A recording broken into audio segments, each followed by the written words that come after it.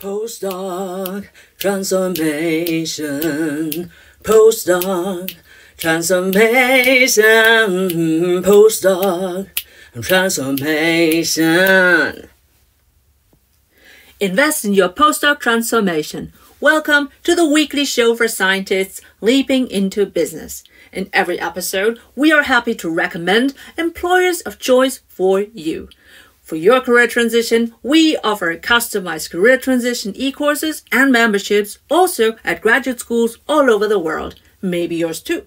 And if your university isn't yet our customer, enroll in your free email course for career transition made simple, as linked in the show notes. I'm your host, Professor Dr. Soei-Winkels, and let's build your postdoc transformation with this episode. Transitioning your career from science into business. All right, ready, set, go. But how? Welcome to your 10-step plan to transition your career into business. And the good news is you've already made the first step. Or if you haven't, go back to episode 1 where we shared how to check your readiness to leap out of science. And I'll make sure to put the link in the show notes. So if you haven't, stop now listening to this episode and go back and listen to the first episode first, because there I have 15 factors that you need to consider to reflect before you leap into business. So from now on, I'll be assuming that you have listened already to episode 1. And maybe if you're there, also check the second episode where I share my benefits of having done a PhD for me as a mom, as a professor, and as a business owner. So this way you maybe have something that you can aspire to have because you do a PhD at the moment. All right, so what are the 10 steps to transition your career into business? Number 1, you checked that you are ready to leap out of science. Okay, number 2, how to build your sustainable LinkedIn. Well, that's a great question, right? So most of the PhD students I know are afraid to, start posting, start being active on LinkedIn. And I totally get it. It's like totally different to science communication in general and academia, but also it's totally different to communication and networking on TikTok and Instagram, Facebook and Twitter or whatever. So it's a huge different world. But the only thing is, if you seriously want to leap from science into business, then LinkedIn is the place to be. Sorry to tell that, but LinkedIn is the place to be. But why? Well, LinkedIn is the platform globally where experts, recruiters, people in business, leaders, business owners, and everyone who makes business is probably active. Either they are having, they have a voice and they post a lot, or they like and comment, or they are just passive consumers of the content of the people I just mentioned. And you don't have to pay for an account. You can also use a free account, just like me. I do have a free account still. But you can use that to, foster your career, because you can show that you're open to work, or you can also have a business account if you are a company, maybe one day later. And also there are accounts for recruiters and also for salespeople. So when you look at this demographic, that is probably older, more advanced in their careers, probably the key people. Not all of them, obviously, but some of them might be the key people that you can ask for informational interviews, or who can be role models for you so that you can emulate some of their business behavior. So with knowing that, you should now check the industries and also the business roles that you are interested in and look for these industries, companies, business roles, etc. Type that in in the search bar and find the people who are currently representing this company or this role. And there you have the first people that you can follow. So how can you follow? Well, the initial step is to open an account. And again, you don't have to pay for that, right? You can have a free account, and that is enough to get you going. To this date, I still have a free account. And when you open the account, then you can see that you can insert a picture of you, a photo of you, and also that should look like your new aspirational identity, right? So your professional identity that you want to achieve after leaping into business. That's the photo that should be, making this point. And there's also the CV-like section, okay? And here's the big warning. Please do not just copy and paste from your academic CV into the LinkedIn profile. That's totally boring. And also, it doesn't tell a potential recruiter or a potential contact anything about you, right? So try to find information that is relevant for those you want to network with. Well, and if you don't have an idea to, how to fill that in, maybe you can check out my LinkedIn profile. I'm Professor Dr. Eleanor Soei-Winkels. You can look it up and then you see all my CV entries. And did you know that I offer deep dive e-courses, workshops, and memberships at graduate schools, maybe also at yours in the future?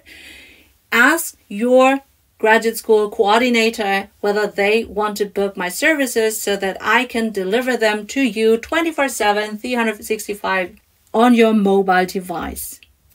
Number 3 is how to read social media and also how to network within social media, especially also in LinkedIn. So while I mentioned all the other platforms, which are more fun, I would always say, like TikTok, Instagram, and stuff like that, I have to say the place to be is LinkedIn. And you should then follow, or at least identify and then follow, informative patterns of key people's activities, right? So early on, I said you have to identify companies, industries, roles. Then you will find the people, and these are the ones you need to follow, right? So for maybe a couple of months down the road, you should follow them and then see whether their posts, their comments, everything, what they, articulate, voice, whether that aligns to your values, whether you would love to work there in their organizational culture. Step number 4, how to research your favorite jobs and employers. So there are many point of views how you can tackle that question, but the best is to go from, inside to outside, right? So inside is, what are your transferable, monetizable skills? And if you have no clue, go back to, or don't remember anymore, go back to the first episode where I explained why your transferable skills need to be monetizable to be attractive for a business recruiter. And you can check these, your transferable skills, your monetizable skills, and then see where are the jobs that need these skills. And the other direction is, what's the outside, right? The outside perspective is, what is the future of work? What are the industries, the companies, the roles that will thrive in the future? And you need to find the best next, not the, ultimate, but the next match between the outside and the inside perspective. And just because a lot of people are going in this direction or another direction, you have to still find your own way out of science. And this leads to question number 5. So, how to do informational interviews to get insights? Well, the question is really, how do you get these insights that will inform your job application so that you know, well, yes, this is the industry, this is the company, and this is the role that I want to apply for. And you can't just ask a random person that you have just connected via DM or you just followed for a couple of days on LinkedIn and ask that person to do an information interview for 30 minutes or so, right? You have to ask yourself whether you would love to have this kind of request. And you probably will say, it doesn't feel okay, right? Because you are probably asking them to reserve some of their precious time. I mean, remember, they're doing business, right? So it's precious, valuable time on their side. And what's in it for them, right? And now it's time to thank Company ABC, who sponsors this episode of the Postdoc Transformation Show. I would now be reading the company's answers to one of 6 bold questions so that you can choose to apply. For example, number 1, describe your most valuable experts versus leaders in your company. Have they typically earned a doctor title? Or number 2, for which of your company roles or units do you encourage somebody with a doctor title to apply? Number 3, how would you describe your organizational culture in which your most valuable experts and leaders thrive in? To nominate an employer of choice so that we can ask our informative, bold questions, click on the link in the show notes. And now, back to the Postdoc Transformation episode. You need to build relationships first before you can ask them for a favor of doing an information interview for you, right? And let's move on to question number 6, how to create your customized application, right? So it is really offensive for a business recruiter to read applications that are not customized for the company and for the role. And to be honest, I don't even think that you will make the cut between the robotic recruiting and to the human side, right? Because the robotic recruiting is powered by natural language processing. And if your cover letter and your CV and everything that you submit is not tailored, not customized towards the role, job description, etc. of the company, then it will probably have a low matching score, and then your application will be automatically sorted out before it will be placed on the desk of, or on the computer of a business recruiter, a human. So what else can you do? You need to examine and also court your preferred employers. Because even if you are applying within consulting, then there are a couple of consulting companies and they all pride themselves to be different. And if you can't grasp what the difference is and reflect on that you are the one who wants to make them making the difference, well, then you probably won't win. Because at the end of the day, you have to make them want you in their company. All right, and if you think that these are a couple of things that you want to note down or, reflect on, or where you need a little bit more structured guidance on that, I strongly encourage you to check out the show notes, where you can also find the link to our website with the full transcript of this episode, but also the link to our free structured guidance via an email course with 10 emails that guide you step by step until you land your job in business. So let's check out number 7, how to prepare your thesis from a business point of view. Well, you need to be able to have an elevator pitch, like a 1-minute explanation of why you did your thesis and what were the major outcomes relevant for whoever, right? Especially in the business context. So you need to have an executive research summary, and this elevator pitch can be based on your executive research summary. That will be like 1 page of explaining why, and that's science communication at its best, right? So you have to be explaining why your research is relevant for the society, for the business, and whatever. Because let's assume that you are successful in your job application process, all right? So you have handed in or submitted your CV and your cover letter. It went through the robotic recruiting and also convinced a business recruiter to invite you for your first interview. And that is the point where you will be glad that you have your executive research summary with all the practical and business implications, that you have it ready before you need it, right? Because then you need it.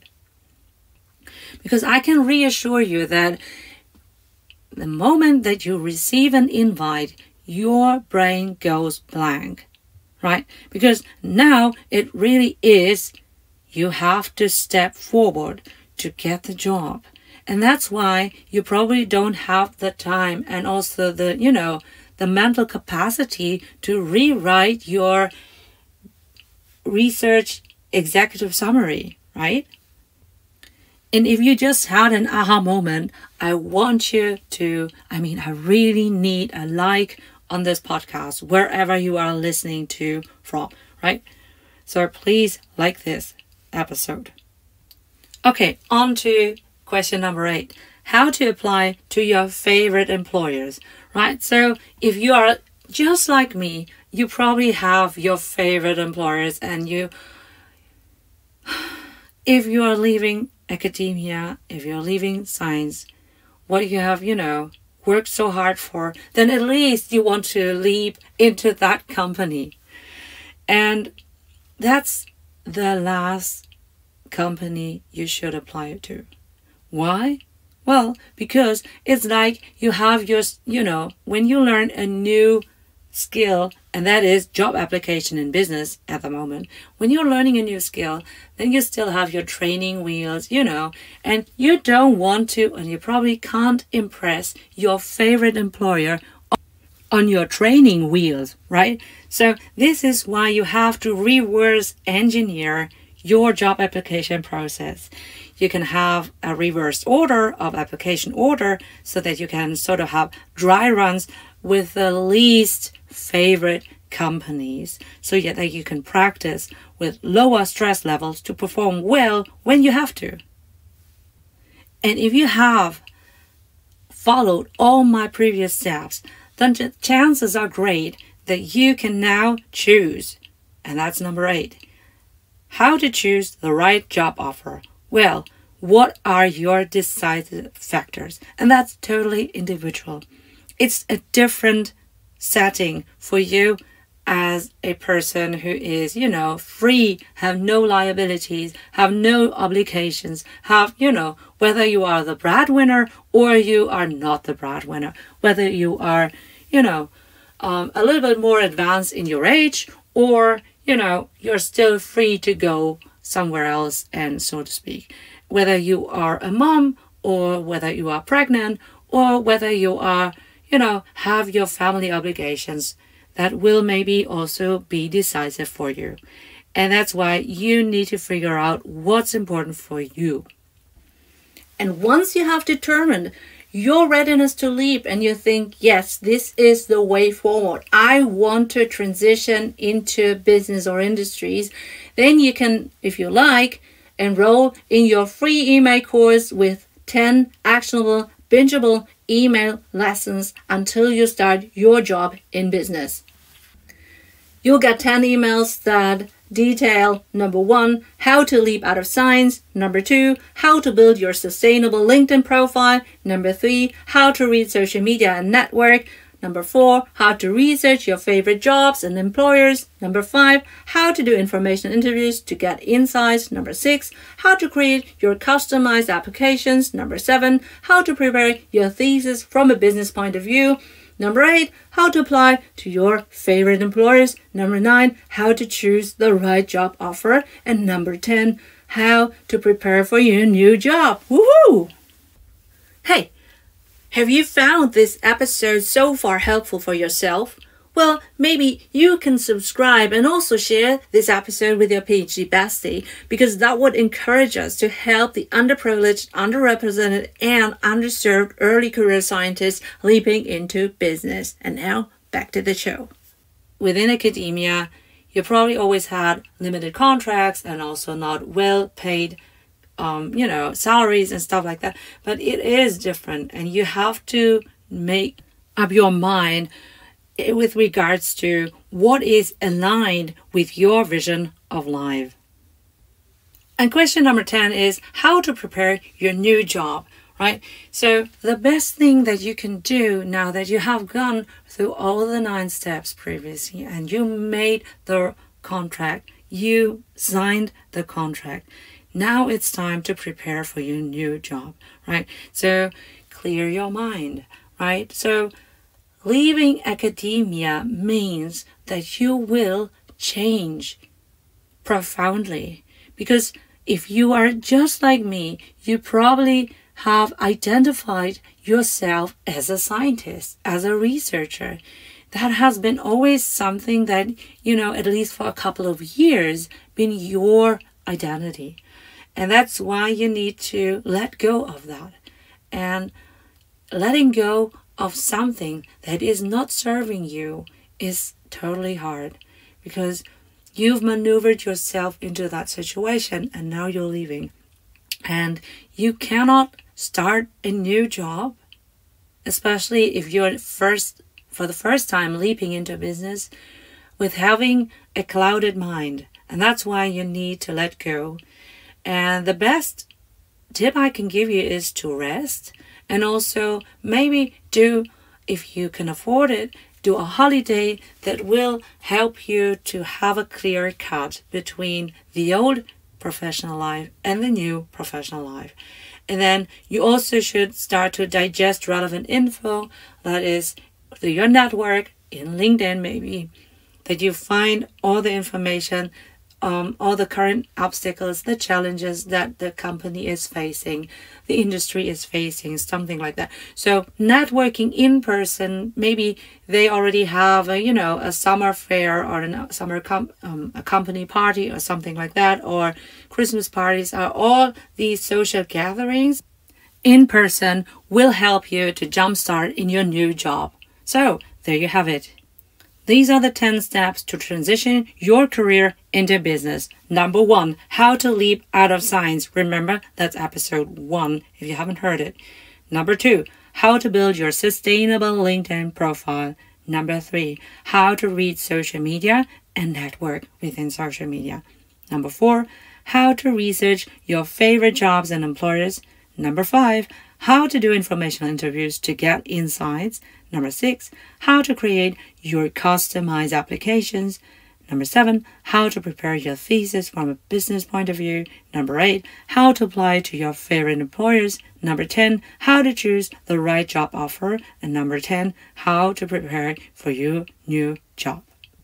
And if you want to learn more about it and want me to help, to hold you accountable, then enroll in my free email course so that you get 10 email lessons, step-by-step instructions, and also, you can put them on your calendar so that you can work through them as you can. So in closing, invest in your doctorate according to your vision of life. So that means for all these steps, you will have to reserve time. And if you are ready to leap out of science, then you have to do this while you are still doing your PhD. Okay? And if you do that, you will manage your postdoc transformation. Do you want the transcript of our episode and our episode sponsors' answers to all 6 bold questions so that you can choose to apply? Do you want to nominate your employer of choice so that we can ask them our bold questions? For all of that, check out our clickable links in our show notes. And on our website, www.postdoctransformation.com, you can also check your readiness to leap into business or enroll in our free email course, Career Transition Made Simple. Thanks for your attention. I'm Professor Dr. Eleanor Soei-Winkels, the host of your weekly postdoc transformation show. Postdoc transformation. Postdoc transformation. Postdoc transformation.